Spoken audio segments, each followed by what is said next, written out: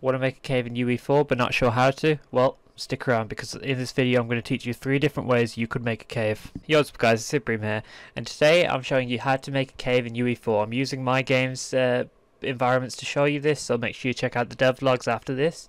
And yeah, let's show you the first method. Okay, so the first way is pretty simple. It's a bit of a cheatsy maneuver, but it's basically just putting in rocks to make a cave on top of your landscape. So let's delete this. So let's just show you what I'm talking about. So basically this is the cave, and you just have an entrance here and then you mold it out through the rocks. I don't have a roof right now, so I use that block, but that's the first way. It's pretty easy, doesn't take much skill, but you know, that's just how that. So the second way is pretty easy. It's great if you're a beginner because you also get to learn how to use the blueprints a bit by using it. So basically, let's try it out. So I'm going to walk into this cave right now. What you're going to notice is this blackness is not just the darkness in the cave, it's actually just a black box that I've made, and now it actually teleports you into the cave area that you've seen previously. So what I'm planning to do with my game is basically make it like a multi-genre level. So you have the starting area and there's all sorts of traps and areas that you need to escape this, and obviously you go through this adventuring and exploring and go to different areas, and each one has a different kind of trial and genre for you to test yourself on. But anyway, so basically that's the second way. Now let me just show you the blueprint right here.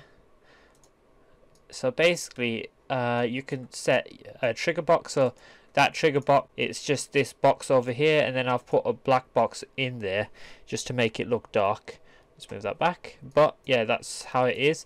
And now let's just look at the blueprint so you guys can know.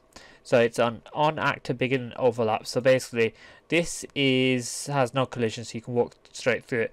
But the little box over here, this trigger box, this is set. So basically when you walk into the area that is the trigger box, you cast it to your to your character. Mine's just called test character for now because that's all it is. It's default UE4 character. And then you have change map. You can also set location. So instead of me teleporting to the cave over there, I could just teleport the player to like over there with that foggy mist is, but that's irrelevant. And then so what I've done here is, this is optional, I've set it to gone. So basically once the character is teleported once there, they no longer have the option to teleport there basically. Just to make it easy for you once they return, so they don't keep teleporting over there, although you don't really have anything for them to do over there. But here's the last method, and here's the bit everybody kind of looks for when they want to make a cave in UE4. I already did a tutorial on how to make the hole in the landscape, so if you want to check that out, it'll be the pinned comment down below, or it'll be a card on the screen, you know, in the top right. Essentially, if you want to make a hill, so this is my race area, so the character's going to start in here, have a little gunfight, and then have to race the end. But for this tutorial I've just made a huge hill in here. Hope you're happy. What you'd probably want to do is make it a mountain and then have a cave in there.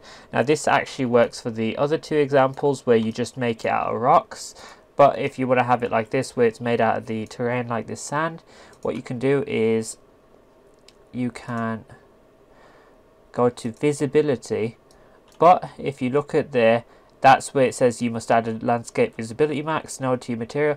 That's where you watch my other tutorial because I teach you how to actually make that. Now I'm going to just make it real quick. So if you don't know how to make a landscape material, that other tutorial will do just fine for you. I'll teach you actually how to make it, but this one's an extremely simple one. I have a more complicated one here, which I actually say how to do in the other one.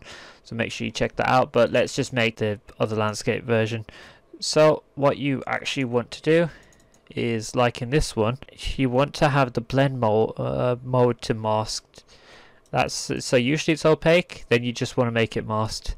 And we also have to make a different set of materials for them. Duplicate, yep, you're good. And all we have to do here is just add an opacity mask. There we go. And then right click, landscape visibility mask, plug that in, and that is good to go. So what you want to do from there is, if you can't see landscape whole material over here in the landscape section, so all we did was click landscape and details, you want to click this arrow and then there it is, landscape whole material. Oop, let's click race 1, pop it in there. Now when we go to modes, and let's make that a bit smaller, and then when we do that, voila, it is done. So what you want to do from there is basically add a few rocks around it to make it look like an actual cave opening. But another easy way to make a floor instead of making it out of rocks is actually just to go over here, landscape, manage, add new landscape. We just add a new landscape there, create. Now we actually have a floor inside it instead of, you know, whatever.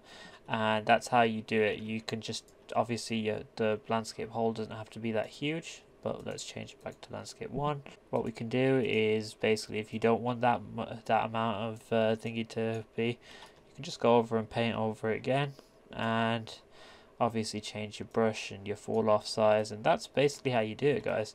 If you have any more questions to ask me or want me to change anything, but yeah, if you like that, make sure you check out the other one if you don't know how to make the landscape materials. That one was really good. It's my most viewed video on the channel right now. And also make sure you check out my indie dev vlog and share this if you appreciate it. It really, well, I'd appreciate that. So anyway, hope you guys have a good day and see ya.